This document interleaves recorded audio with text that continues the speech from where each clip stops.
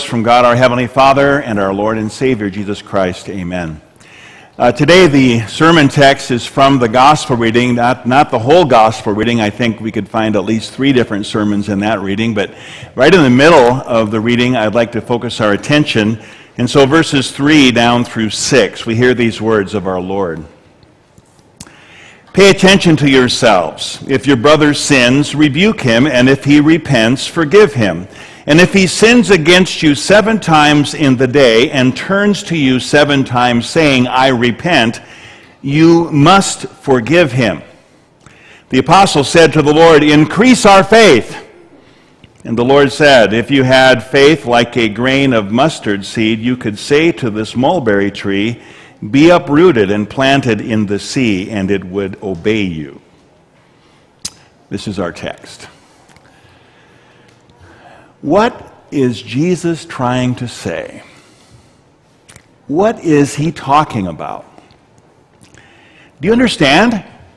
Now, the children's message was touched upon this. We might say that this is kind of an expansion on the children's message, but it seems strange, doesn't it, that the disciples are asking the Lord for help, increase our faith, and we know that Jesus wants to increase our faith. We know that from his word, that he wants to strengthen us. He says, knock and the door will be opened, and God will give us help and strengthen us and give us his spirit. But here he doesn't say that. He says something really strange. He says, if you had faith like a grain of mustard seed, you could say to this mulberry tree, there's probably a mulberry tree right there in view, you would say to this tree, be uprooted and planted in the sea, and it would obey you. Now in Mark 4:31, Jesus says that the mustard seed is the smallest of all the seeds. And now he says this small faith can move a mulberry tree, and they grow between 30 and 50 feet, and their roots are deep and strong, and you can command it to be uprooted and planted in the sea, and it would obey you. That doesn't really make a lot of sense, does it? It's hard for us to understand that. We who live in 2019, in a world that just seems to be going crazy, we're like those disciples. We need more faith too. And don't we come to church so that our faith can be increased? Of course we do. So what is Jesus doing here? You know, as I mentioned earlier in the Old Testament reading, did you catch that, how familiar it sounds, the violence and the trouble we have? We have violence in every broadcast in the news. Maybe you heard sadly about the pastor last week who was killed, Lutheran Church, Missouri Synod pastor. It was in Fort Dodge, Iowa. He was going to confirmation class, and he was attacked outside the church and robbed, and they beat him, and he died. It's just a difficult thing to even comprehend that this would happen. And so here we're living in a world that's just not a very safe place. And we're bombarded by temptations on every side. All of us face those temptations. Maybe it's materialism, maybe it's pleasure, maybe lust, maybe greed, maybe something else. And we need more faith to handle all of these fears and these pressures and these temptations, don't we? And so it's hard for us to understand a little bit what Jesus is saying. The world seems to be getting worse, and God talked about that in his word. Listen to what he says at the last 2 chapters of Timothy, 2 Timothy, where he says this, but understand this, that in the last days there will become times of difficulty, for people will be lovers of self, lovers of money, proud, arrogant, abusive, disobedient to their parents, ungrateful, unholy, heartless, unappeasable, slanderous, without self-control, brutal, not loving good, treacherous, reckless, swollen with conceit, lovers of pleasure rather than lovers of God, having the appearance of godliness but denying its power. It sounds like today, doesn't it? So this is the kind of world we live in. And don't we, with those disciples, cry out to the Lord, increase our faith? Because they were being told by the Lord to do something that they saw was very difficult. If your brother sins against you 7 times a day and asks you, and turns to you and says, I repent, you are to forgive him. Every time. That was hard for them. Actually, it's hard for us too. And we know that Jesus didn't just mean 7 times. He meant 7 times 70. In other words, you just keep on doing it. You continue to forgive no matter how many times. And we get to the end of our power and we say, that's enough. But Jesus says, you must forgive. Have you noticed that sometimes Jesus tells us to do something that seems to be impossible?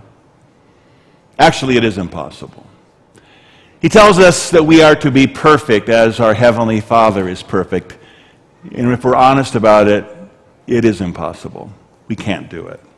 We look at the 10 Commandments. We think we're doing pretty well to keep the outward commandments, but yet the Lord is not satisfied with just the outward obedience. He wants the obedience to be from the heart.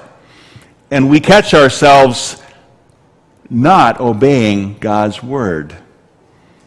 But maybe if we had just more faith, then we could do it. Maybe if we had more faith, we'd be more obedient. If we had more faith, we would produce more good works. If we had more faith, we would really make God happy. Yes, this teaching of Jesus is difficult for us in our modern ears, because we have learned in our modern world to focus on the wrong thing. And here's an important point of this message. When it comes to faith, we always focus on ourselves. We look inside of us and we ask ourselves, how's it going? Do I have enough faith? Is my faith strong enough to resist the temptations and overcome the sin? Is my faith solid and genuine so that I can endure until the end? Is my faith big enough to stand up to all the trials that come? And we ask those questions, and we look in ourselves, and we wonder if we have enough faith. And we realize that we don't, because we keep sinning over and over again. Jesus, in his word to his disciples today, is telling us that it's not a matter of how big our faith is, and that's what the children heard this morning. Not about how the quantity of our faith. It's not a matter of focusing on how big our faith is or the increasing of our faith. Jesus is helping us to stop fixing on ourselves, but he wants us to focus on the source of our faith.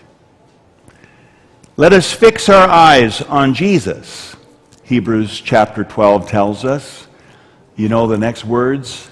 The author and perfecter of our faith. He's the one that establishes faith for us in the first place. He's the one who perfects our faith. So let's fix our eyes on Jesus, the author and perfecter of our faith, who for the joy that was set before him endured the cross. He endured the suffering on the cross because of the joy of bringing salvation to us. It says that he despised the shame. He didn't care about the shame he would go through, and it was the worst shame that could ever be imagined as he took upon the sins of everybody, and all of the guilt and shame that we have because of our sins became his own, and he despised that. He went through it so that he could bring us salvation, so that he could give us someone to look to in faith.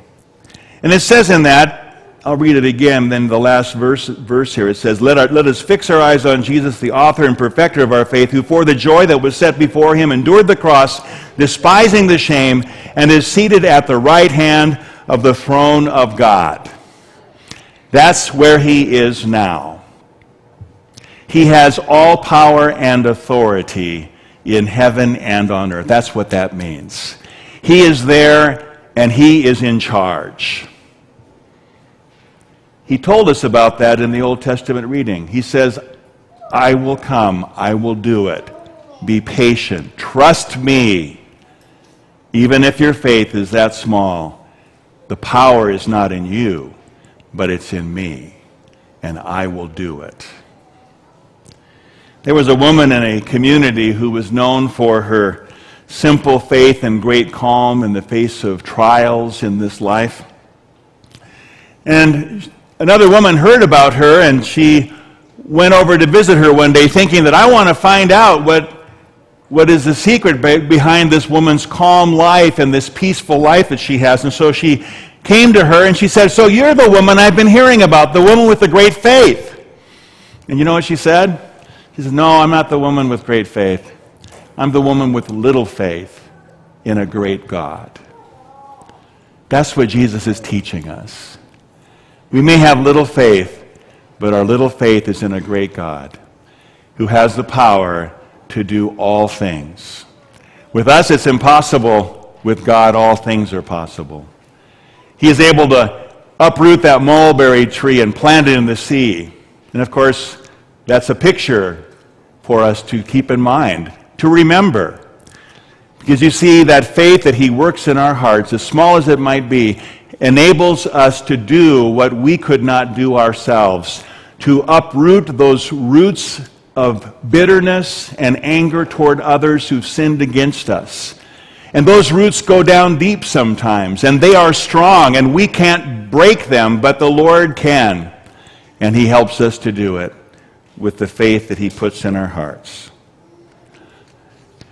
Today, of course, is LWML Sunday, and we're reminded about the encouragement that we receive from fellow brothers and sisters in Christ.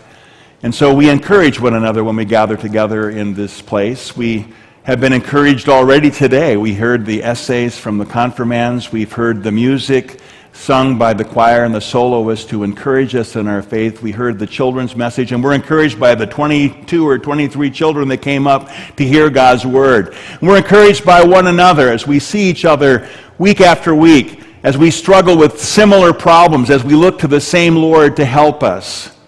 And we're thankful for the body of Christ. And today we're especially thankful for the Lutheran Women's Missionary League, who hang in there and grow in their faith and share the faith and work often behind the scenes to make sure things are prepared and done well.